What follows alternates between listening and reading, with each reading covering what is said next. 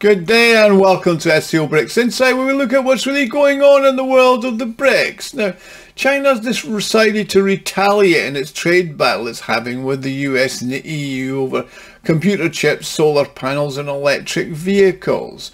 It's now announced a reduction in the quotas of the export of certain rare earth metals which are used in the manufacture of these products. The main ingredients or reduction in supplies of are germanium and gallium from China to the Western countries. It's resulted in a significant increase in prices for these minerals in Europe and the US, with prices rising by approximately 100% compared to previous levels. And experts believe that the trade standoff between the US and China will continue to intensify. So what further strategies might Beijing employ in its conflict with the West? Now, the Financial Times reports that the Beijing's restrictions on germanium and gallium supplies have resulted in a near doubling of the price of these metals over the past year. Now, germanium and gallium are essential for the production of advanced microprocessors, fiber optics, solar panels and night vision devices. Any further export restrictions by Beijing could have an adverse effect on the production of these goods, which is obviously China's way of retaliation for the tariffs that they've been placed on their electric vehicles, etc. Now, I do wonder what the thought process of those who impose the tariffs and restrictions on the Chinese do not realise that the Chinese will retaliate with sanctions of their own that are just as painful on those who impose them, like restricting certain chips to the Chinese. They just restrict your access to some of the key ingredients in those. Then of course the Chinese find a way around the sanctions, as Russia has proved is not that difficult. Now, before I continue, I'd like to make an appeal.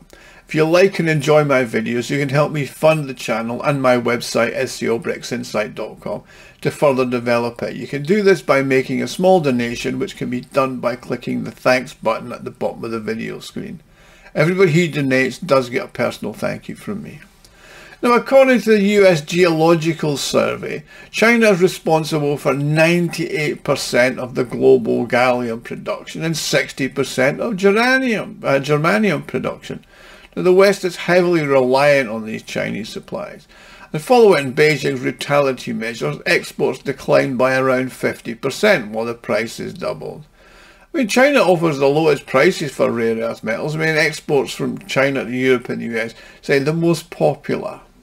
I mean, the restrictions have resulted in a negative impact, primarily in the final prices, as Katerina Novikova, who's a professor of economics at the Russian university. Now, the restriction on the export of germanium and gallium have resulted in certain problems for suppliers. I mean, the price of 1 kilo of gallium increased from $300 to $600. Which is obviously going to increase the cost of producing semiconductors, which then impacts the direct cost of producing high-tech goods, and then obviously on the final price of those. And that's according to Yaroslav Kabakov, who's a strategy director at the Finam investment company. Now, this trend is particularly evident in Europe. The US has been able to mitigate the situation by establishing a relationship with Vietnam, which has a good production of rare earth metals, and that's been able to meet partially the American demand, according to Novikova. However, the US was the first to take action against the Chinese economy when it imposed these controls on advanced chips and micro equipment. So the measures imposed had a detrimental impact on the development of Chinese tech companies in limiting their access to critical components. I mean, Huawei revealed a 30% decline in revenue in 2023, and that was attributed to the sanctions and restrictions on their access to chips by Western countries. However, China is actively investing in the development of its own semiconductor sector with the aim of reducing its dependence on imports. So China introducing these restrictions last year in response to the US controls on the sale of the advanced chips and the equipment used to manufacture them. I mean, the Chinese government stated that this was being done to protect its national security and its commercial interests. I mean, since then, China's implemented a licensing system for the export of these metals. Now, you know what that means? That means that we can control exactly who they get, who gets them, and when they get them, and at what price. However, the indications that West dependence may decrease. I mean, China's got a global position in the global earth market because it's got the largest reserves. Plus, it's got the largest capacity for refining them. I mean, 70% of the world's earths are mined there, but it's also the production. It produces around 90% of them. I mean, they say that Chinese dominance is waning, but I wait to see it. I mean, its share of the global rare earth market has declined from 90% in 2011 to 70% amid the backdrop of various restrictions, according to Vladimir Chernkov. Yeah, Vietnam and a few other places are doing it, but it's still a huge monopoly. Over 60% is just unbelievable. Now, while development and extraction of rare earths are happening in Australia, South America and Russia, these are limited by consumer demand and low profitability of the plants. And projects that can be launched take years before they can actually take up the demand that China will not satisfy. I mean, you can produce gallium and germanium in any country with high aluminium production capacities. It's just as an expensive process. Now, following the anticipated cooling of the global inflation and the relaxation of global central bank monetary policies, it's expected that demand for these metals and elements is going to increase in line with the recovery of the electrical vehicle and green energy markets, according to Chernkov. Ultimately, the ban on rare earth metals could stimulate the opening of new production facilities in other countries, including the US and the EU. But their environmental laws are obviously going to be a barrier to that.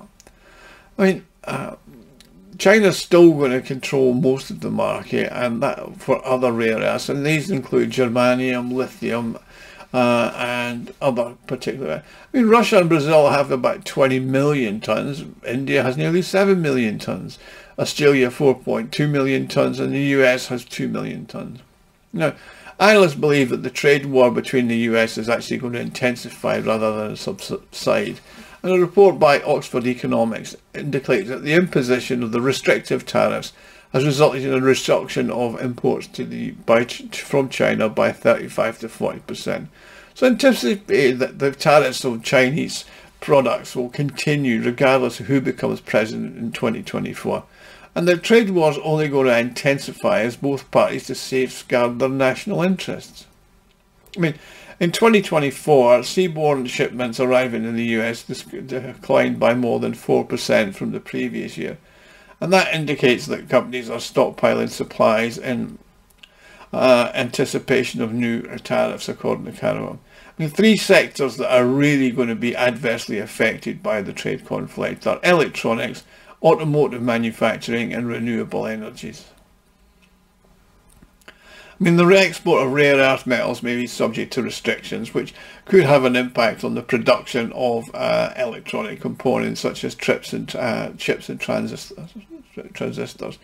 And the shortage of semiconductors in 2023 has already been noticed by the delays in the production of cars and other electronic products.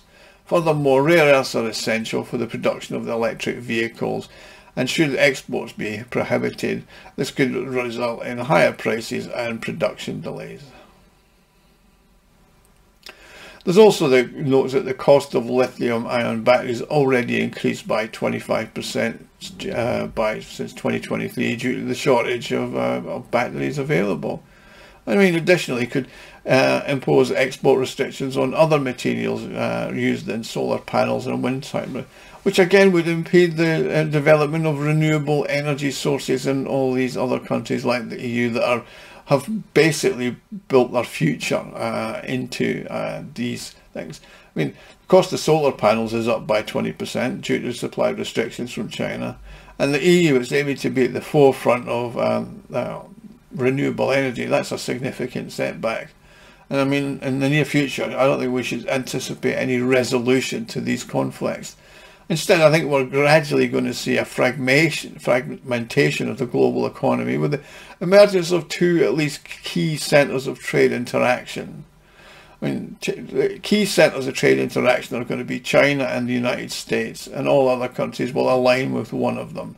Well, we already know the one with China is aligning with, which is the BRICS with India, Russia, and that's really going to be where the BRICS Plus, as it continues to develop.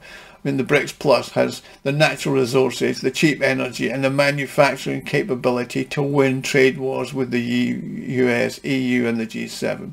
Anyway, thank you for watching. Please like and subscribe. If you enjoyed this video, you can help me fund the channel and the website SCOBRICSinsight.com by clicking on the thanks button at the bottom of the screen. Don't forget the comment section, and I look forward to seeing you all again soon.